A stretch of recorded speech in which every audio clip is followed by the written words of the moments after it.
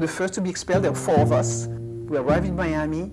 Thank God, there was a newspaper. The Miami Herald was on the immigration guy's desk, where it was crackdown in Haiti, and it was about us. So they kept our passports, and I just went to New York because there were some Haitians there at the airport showing their solidarity, and they paid my flight to New York. I knew they were looking for Jean. I had no news, and I found out later that when he heard them coming to the station through the air, he heard the commotion, and he came down with friends, and then the friend was driving him, just turned around and refused to drop him off. And we met again